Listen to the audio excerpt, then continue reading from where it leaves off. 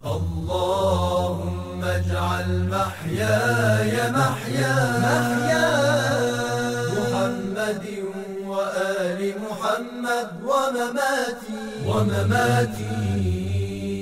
ومماتي ممات محمد وآل محمد. أعوذ بالله من الشيطان الرجيم. بسم الله الرحمن الرحيم. الحمد لله الذي خلق الإنسان مفطورا على النطق والتفكير. الحمد لله الذي هدانا لهذا وما كنا لنهتدي لولا أن هدانا الله. والصلاة والسلام على خير خلقه وأشرف بريته سيدنا أحمد ونبينا بالقاسم المصطفى محمد وعلى أهل بيت المعصومين الهداة المهديين سيما بقية الله في الأراضين واللعن على أعدائهم أجمعين من الآن إلى يوم الدين. Inshallah, during the course that we have and we start from now, we are going to discuss logic. And the main book that we will focus our lessons on that is the Logics, which has been written by the late Ayatollah Muzaffar. But before we get into the science itself, the science and knowledge itself, I'm going to deliver an introduction for you. Logic, which is the translation of the word mantiq in Arabic, is the word mantiq comes from this root nutq, nun ta qaf.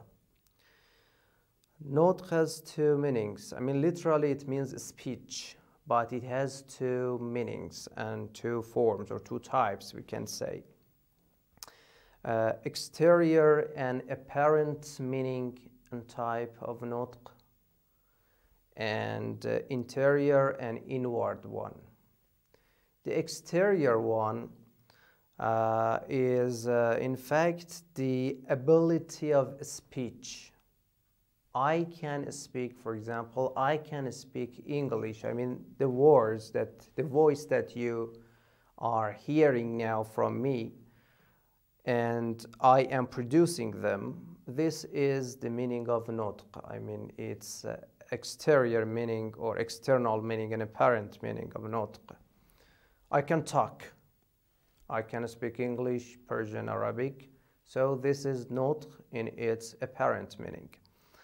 But its interior and inward meaning means to percept, to understand something.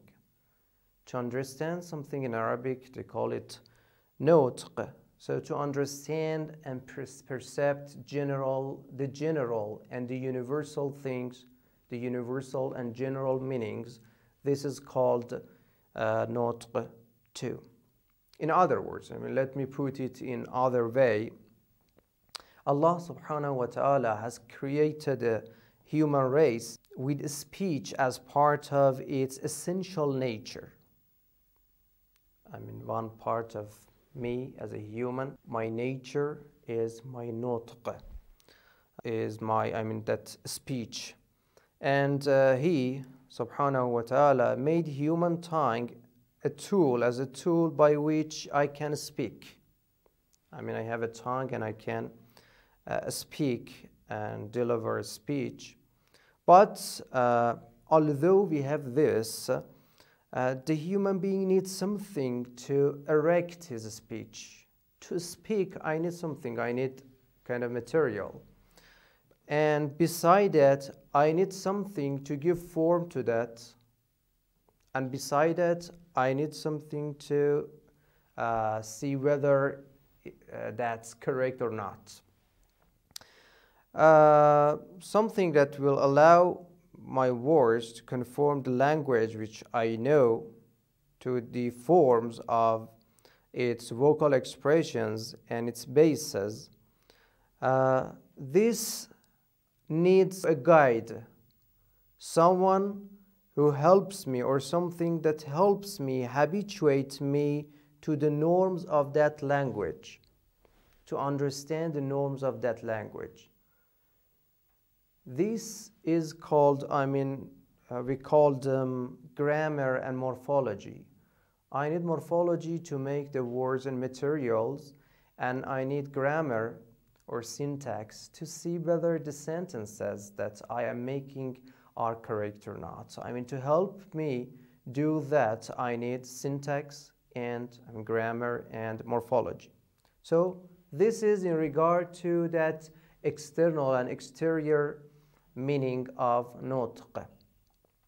But in a similar fashion, Allah subhanahu wa ta'ala has created human race with thinking as part of its essential nature.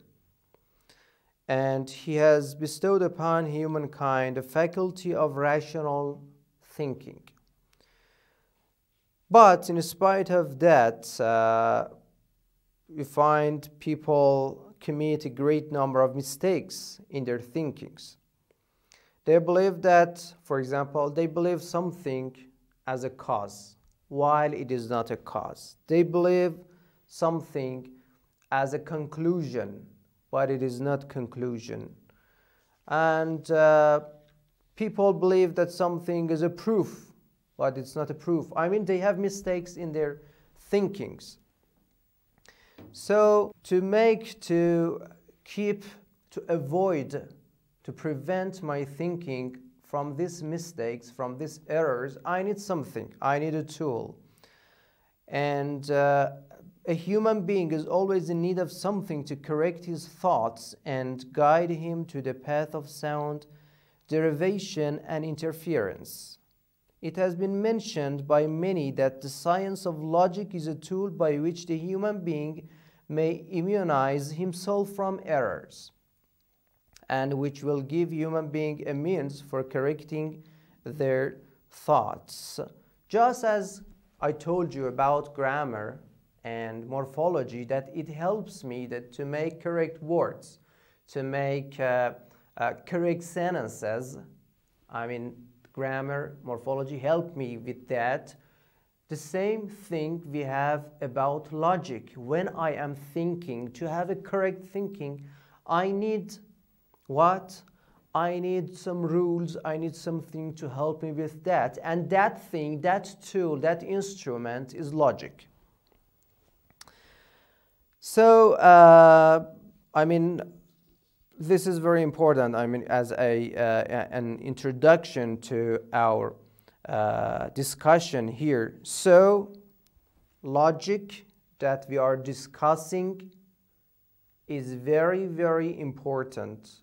Why? Because it helps us to avoid from making mistakes in my thinking, like morphology and syntax. Morphology and syntax that help me with my speech, my external speech, my words, to keep them from mistakes. But there is a question here, maybe some questions raised here, and that is, look, human beings study logic.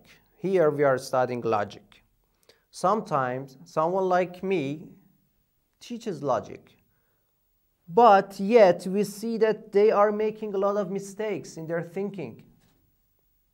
So how is it possible? So there should be no benefit in logic. If you study logic, you will make mistake. If you don't study logic, you will make mistake. There is no difference. So what is the benefit of reading and studying logics while we have this mistake, this problem? The answer is that look, brothers and sisters, first of all, we all know that I study language in high school or university or wherever. I study language, I study grammar, I study morphology. But still, I make mistakes. So is there anyone who says the syntax and syntax, grammar, and morphology don't have any benefit? I mean, the same answer that you give there, we have here about logics. This is the first. The second point that is more important is that the mistakes that have been made are because of one of the following 3 points. I mean, the 3 points that I'll mention here. Yes, I am studying or teaching logics, but still I have mistakes in my thinking. This is because of one of these 3 things. First, I'm the person that is using, has studied this science, the science of logic. He is not, and he has not become sufficiently proficient in that science. Yes, I know logics. I am studying logics, but I'm not proficient in that. I'm not that professional, and it is not kind of faculty. It has not turned into a faculty or a habit for me. So whenever I'm going to think, I should refer to the book, to the logics book, to understand whether I am thinking correctly or not. This could be, I mean, the first reason. I mean, here, what the late Muzaffar has said in his book, he said that maybe that person that is studying logic I'm making mistake in his thinking, still making mistake in his thinking. That's because the logic, the science, this knowledge has not become a malaka for him or her. Has not become a malaka. Malaka means something that you do it a lot, you do it repeatedly, and it becomes somehow as a habit for you. And this is the first answer, first point here. The second point, the second cause that maybe the person that is studying logics and knows logic makes mistakes in his thinking is that maybe I am proficient. I mean, logic I'm very professional in logics. I know a lot about it. I can use it. I have this ability. This is kind of malaka for me. But I'm heedless. I'm inconsiderate when I'm thinking. I don't think about those logical ways. I'm making an argument. For example, I'm making a burhan. And in this burhan, which needs 2 premises, I'm not thinking about this point that according to logics, there should be 2 premises, minor premise, and major premise. And for example, the major premise should be general. The minor premise should not be general. And these things, I'm not thinking about these. I just make an argument without thinking. I am proficient, yes, but I don't care about them now. I'm heedless about them. And that's the reason that I make mistake. This is the second reason. So the second cause of making mistake is that I am proficient in logics, but I don't care now. I'm heedless now about it. I don't think about it now. This is the second cause. And the third cause that we have here in the second answer is that sometimes a person knows logics, is proficient enough to use the logical rules, and does care about it, thinking about it. But the problem is here that he makes mistake in applying that rule.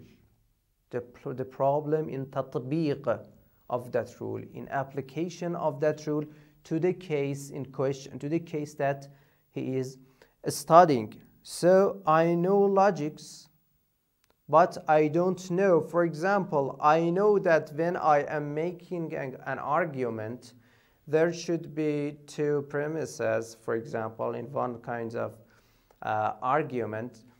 And In the second, the major premise in that argument should be general. I know that, but I don't know whether, for example, kullu insan, all humans, is general or not, is universal or not. I cannot apply that rule here.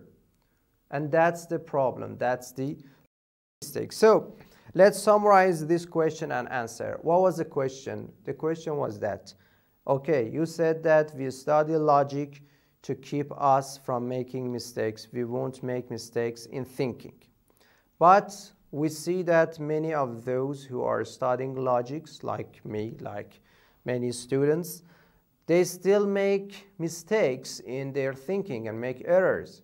So what is the benefit of studying logics? So the first point was that we have the same question about syntax and morphology, about grammar and morphology, that although we are studying them, still we make a lot of mistakes in that case. And the second answer was that the mistakes that those who study logics will make in future is because of one of these three. First, they are not proficient enough and logic is not a malaka and habit for them. Second, although they are proficient enough and logic is a malaka for them, but when they are thinking, they are inconsiderate, they are heedless of that, of logic, of this skill. And the third point, the third cause is that making mistakes in applying, in application, in tatbiq, or in the recognition of the mistaq or instance of rules. I mean, in this, the problem is caused by one of these three things. But let's go to the second point.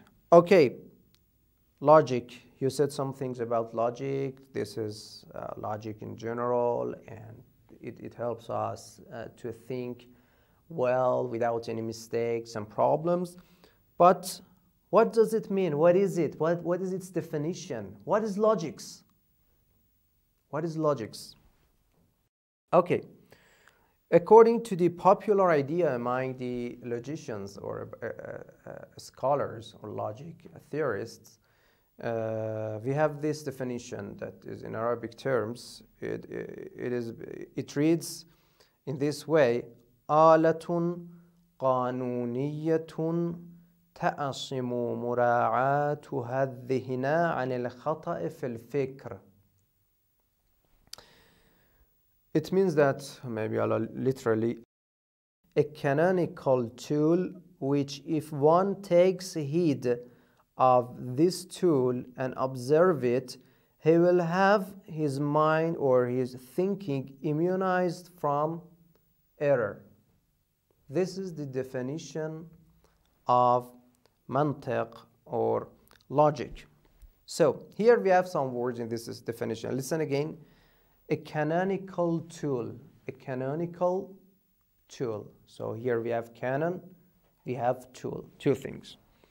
Which, if one takes heed of this tool, if someone takes heed of this tool, observes this tool, then he will have his mind, his thinking immunized from error. His thinking, his mind immunized from error. So here we have four terms that we should talk about them in short.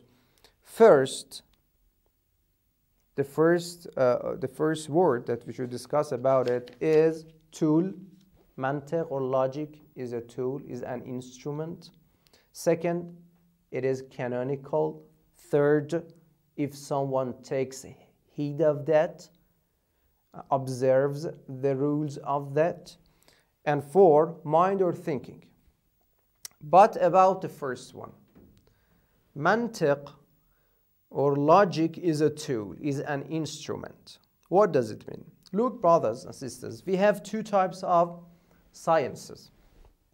One of them are, according to Arabic terms, one of them is called asali and the other is called ali. So a science could be asali, could be ali. Literally, it means that A science could be genuine, could be an ordinary and original one. And the second type of science is ali, or instrumental one. But what are the definitions of these two types of science? First, al-ulum al-asali, I mean the science that they are genuine, they themselves are important. The final goal is within the science itself, not outside of that science. When you study medicine, you study it because of medicine, because of its subject. The subject of medicine is the body of human and his health. And this is the subject and goal. And they are in this ball, in one ball. It is not something out of that, something out of this domain. This is counted among the asali sciences, or fiqh, or jurisprudence. You study jurisprudence to understand the rulings of God. So here you you read the rulings of God, and that is jurisprudence. The final goal is within itself. It is not kind of preparatory science or introductory science for other sciences. This itself, this jurisprudence, this fiqh itself is important. Okay, so these are ulum al-asliya or ulum al-asali, or genuine sciences or original sciences, whatever you are going to call them. The second type of sciences are al-ulum al-aliyah. I mean, it refers to the word ala, which means tool, instrument, instrumental sciences. Means they themselves per se are not important. They are important because we need them as an introduction for other sciences, for other things. For example, we are going to speak. Okay, we are going to speak. So here the main thing is speech. But to avoid making mistakes in our speech, we need to have some rules. We need to know some things before that. For example, we should know about the words. We should know about the forms of the words. We study them in another science, which is kind of preparatory science that precedes this thing. It is before this thing. Those are called the ulum al-aliyah, or instrumental sciences. So nahv, syntax or grammar, and morphology, they are instrumental sciences for speech. Speech is the main goal, is the main thing, and these are kind of introduction for that, introduction to speech. These are al-ulum al-aliyah. For example, I mean another example about sciences, mathematics itself. Mathematics has two branches, we can say in general. One of them, mathematics in itself, or mere or pure mathematics. They study mathematics, the final goal is mathematics, working with numbers, and the subject of that is numbers. But the second type of mathematics is the rules that we gain, and through them, and we use these rules in other sciences. For example, in physics, in chemistry. When we study chemistry, for example, we have some the relations between different matters and the things that we have there, equations that we have there. For them, we need numbers. We need knowing how to work with numbers. Okay, so mathematics, in comparison to chemistry or physics, is kind of instrumental science, introductory science. You should know it, then you can understand chemistry better, understand physics better. Okay, so this is the meaning of instrumental science or instrumental knowledge. The same story happens to logics. I mean, logic is very important because it is the instrument, the introduction, the prerequisite for many sciences. I mean, when you are studying philosophy, you should know logic because there are arguments there. When you are studying, for example, algebra, for example, you need logics. You know why? Because in many cases you need to have deductions and inductions, and these are some logical things. In jurisprudence, in principles of jurisprudence, I mean in fiqh and in usul al-fiqh, you need logics because you have arguments, you have reasonings. In reasonings, we need logics.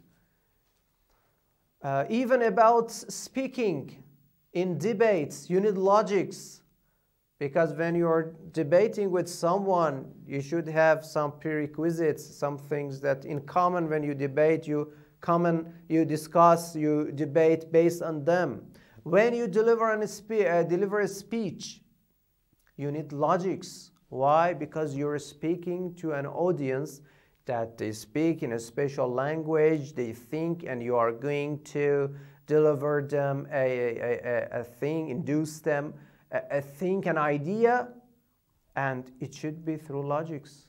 It should be logical to be accepted. So you see that logic is very important. In all the sciences, you need thinking. And to have a correct thinking, you need something, an instrument, a tool to avoid you, to prevent you from making mistakes and errors. And what is that thing? That thing is logic.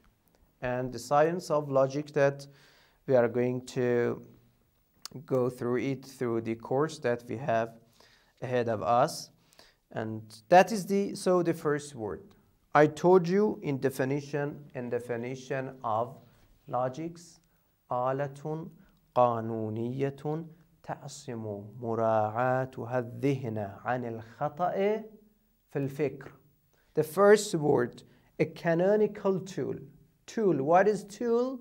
I explained to you that logic is an instrument, is a prerequisite, is kind of introduction to other sciences. And that is the first point. The second point is the other word, canonical or qanuniyya. Canonical refers to the Syriac word, qanun or canon, and it means rules. I mean, canon itself in its original language, which is Syriac, I think, means ruler. And you know that ruler that we use for drawing things, drawing lines. Ruler is canon. Canon consists of rules and laws that you need in somewhere. About, for example, some religious things, we have canon. Canon of the church, for example. Canon means the rules that should be observed. That is the meaning of canon. So here, logic gives us rules and laws that if we observe them, then our thinking, our mind will be prevented, will be abstained from mistakes, from errors. So it is canon, a canonical thing, canonical tool. The third point in the definition, a canonical tool which if one takes heed of, if one observes it. So this is very important, and I explained it in that question that has been raised before, the objection that's raised before, and I answered it. You should take heed of, you should observe the rules, then this observation will help you with not making a mistake in your thinking. Okay, it doesn't stop errors unless you observe it. So takes heed and understand the secret in it, just as we have already described it. It is not that every person who studies logic is immunized from error in his thoughts, just as everyone who studies grammar and morphology is not immunized from error on his tongue. Rather, one must take heed of and observe the principles and its rules when needed. By this, a person will be immunized his mind. A person will immunize his mind and his tongue from error. So, the third important point is that you should observe it. If you don't observe it, how do you want to stop yourself or thinking from making mistakes and errors? The last point here is about mind and thinking. What is the definition of thinking, the definition of mind? It is very important, and it is a vast issue, a vast subject that it needs a more comprehensive discussion, and we will have it inshallah in detail in near future. But again, I repeat it as conclusion of this lesson today. So first, I told you that we have two types of nutq, two types of speech, external one and internal one. The external one, which is speaking, the ability to speak, and we have some sciences, some instrumental sciences that help us to avoid making mistakes, like morphology, grammar, syntax. The second one is interior one, inward nutq, inward faculty, that it helps us percept and understand the general rules, the universal, and that is logic. So, logic talk about it, and that is thinking. In thinking, to keep ourselves abstained from mistakes, from errors, we need something, a tool, and that tool is logic. In definition, after that, we talked about that question that was raised, that I study logic, but I still make mistakes in my thinking, and I told you that is because of some reasons. The first one was, the same question rises about the morphology and syntax, grammar. The second point was that there are three causes that could make this problem. First of all, I'm not proficient enough in logic. Second, it is not, I don't care, I am careless about it, I'm heedless about it, I don't think about it. And the last point was that I make mistakes and errors in applying those rules, those logical rules. And the last point here was about the definition of logics, which was آلة قانونية تقسم مراعاتها الذهن على الخطأ في الفكر, a canonical tool, which if one takes heed of this, he will have his mind and thinking immunized from error. We discussed it 4 words: tool, 2 types of sciences, asali and ali sciences, and then the word canonical, that logic gives us some rules and laws. And the third point was that a person should think about logic. When he's thinking, he should observe the rules. And the last point was that the logic talks about mind and thinking, and its domain of work and operation. The territory of operation of logic is mind and thinking. This was the first lesson that today I delivered here, and I hope that it was useful for you. Inshallah, in future, in the coming sessions, we will discuss other issues about logics. Thank you very much. Thank you for your attention. And wassalamu alaikum wa rahmatullahi wa barakatuh. Allahumma salli ala Muhammad wa ali Muhammad wa ajil farajahum.